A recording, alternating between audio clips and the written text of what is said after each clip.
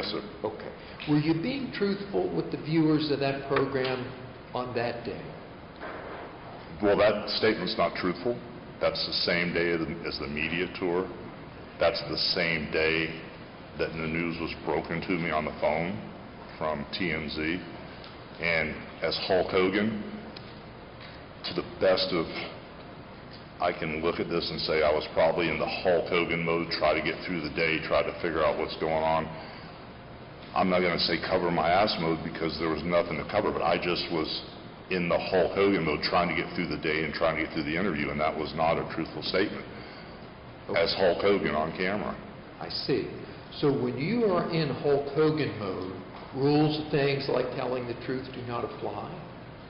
Is that how it works? Well, as Hulk Hogan, you know, I've said I've slammed an elephant and surfed on a tiger shark and, you know, body slammed Moby Dick. So, and I've also said I pulled the bumper off a Cadillac Jack. So it gives you artistic liberty when you're Hulk Hogan to be a character, and it's entertainment.